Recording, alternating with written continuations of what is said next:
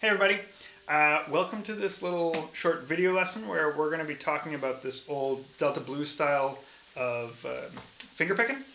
Essentially what we're going to be doing is playing quarter notes with our thumb on, well in this case the E string, but it could be another string, and then melodies with our fingers.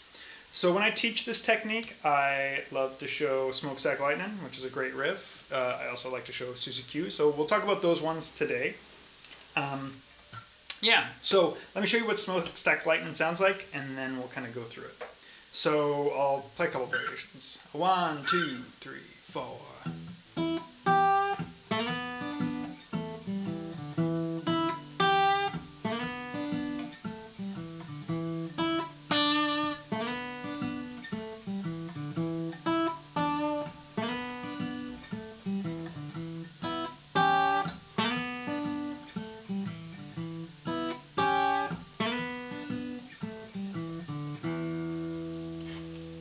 Okay, there we go.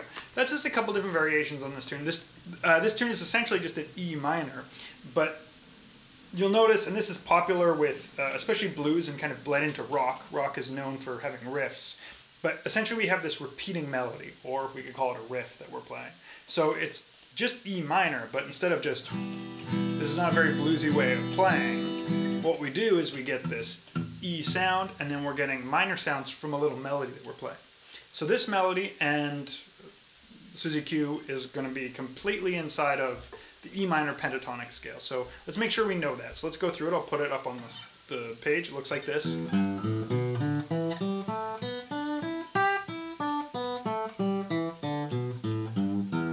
Right? One thing I'll mention is this B note, the second string here. We're playing it open, but we could also, and we do in this tune, slide it up and get this. These are the same notes, right? A, B, A, B. So often it's easier to slide up here with that middle finger. So that's what we're going to do.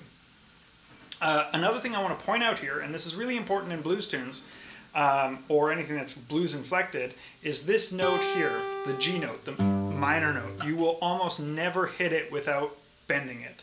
So you'll see me do this throughout the tune. And if you've never done this before, you can kind of wait till you're feeling comfortable with the mechanics of it. But generally speaking, anytime we hit this note, we're always going to bend it just a little bit up.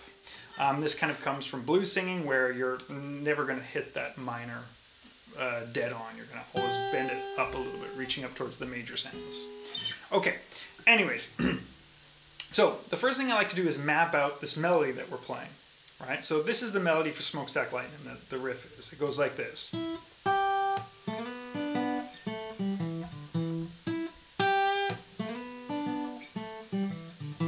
So essentially what we're going to do is we're going to play that melody at the same time as just playing this kind of thumping 4 notes on the floor, or 4 notes with our thumb.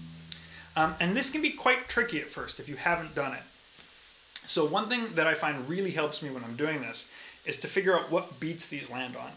And it's not so important that you know whether it's on beat 1 or beat 2 or beat 3, so if that confuses you, just think about it as whether it's on the beat or off the beat, right? So I'll show you. So this melody goes 1, 2, 3, 4, and 1, and 2, 3, and 4, and 1, 2, 3, 4, and 1, and 2, 3, and 4, and 1. Now, again, if you don't know the numbers or you're not used to counting, it will help just to go through. I think counting is the best way to do this. I think it's worthwhile to spend the time learning how to count.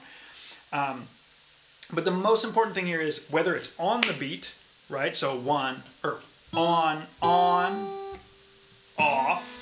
off, on, off, on. So notice I'm nodding my head here or tapping my foot at the same time. That can help me know. I can even sing it and think about it. Ba, ba, ba. Notice I'm not clapping, so that means it's off the beat. If I'm clapping, it's on the beat. All right? Ba, ba, ba, ba, da, ba, da, da, da, da. So once we've kind of figured out whether it's on the beat or off the beat, that can make this a lot easier, because we can think here 1, on, off. So that means it's not at the same time as I'm playing this thumb. I'm going to put it between the thumbs.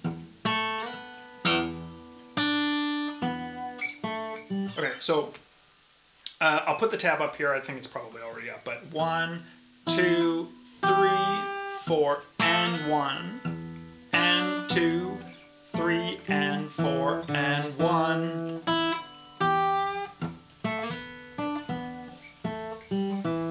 Alright, I hit an extra note there. Now, the variations on this, once you're comfortable with that, you can try these variations. Often you hear, instead of going up, you go down. Still bend that note just a little bit, but it's essentially the same.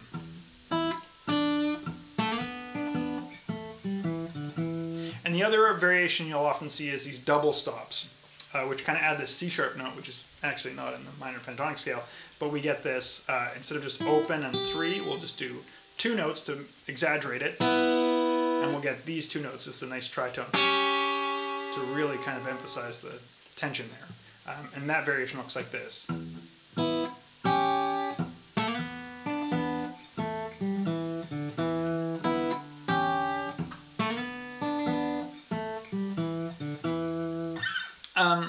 At this point, I think it's nice to spend some time trying out your own melodies. Like anything that fits inside of this pentatonic shape can be done. You know, you can think of a melody that just goes ba dee da do da dee da do da, and I can think, okay, is it on or off? Ba dee da do da dee da do. Well, I guess that's all on if I'm doing it that way. Da dee da do.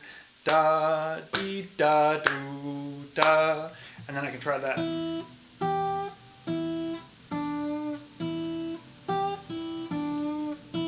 Right.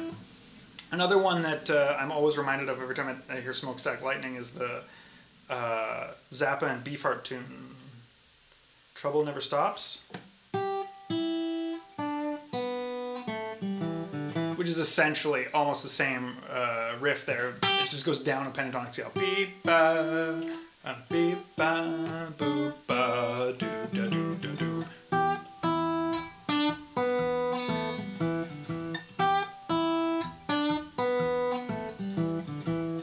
Yeah, I'm always thinking of that song when that comes up.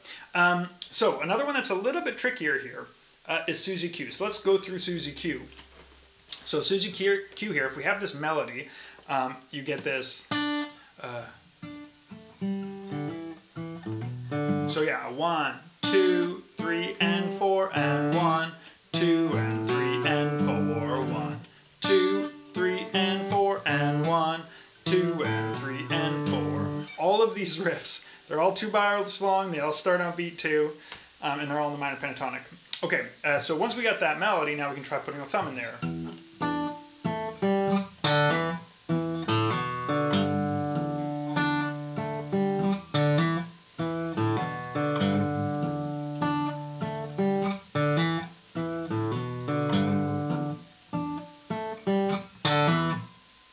And it just ends there. So it's just repeating. I think that's pretty much the whole song. Oh no, you have like there's some chords in there. It goes, Suzi Q, baby, I love you.